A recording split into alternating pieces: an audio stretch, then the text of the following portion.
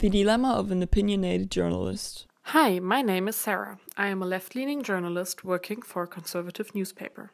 Hi Sarah, what's up? Hey Tom, I want to write an opinion piece on the right-wing populist party. Is that okay? Sure, just keep me informed. Okay, will do. Hey Sarah, your opinion piece is way too biased. You cannot tell the readers to not vote for a party. Why not? Well, they are a legitimate democratic party. You can inform and try to subtly influence the readers, but this is too much. But I see them as an anti-democratic... Yeah, well, that's just your opinion. And I'm writing my opinion, right? Yes, but it has to be in line with the newspaper's political leaning. Should Sarah pull the piece, or write an opinion that is not really her own?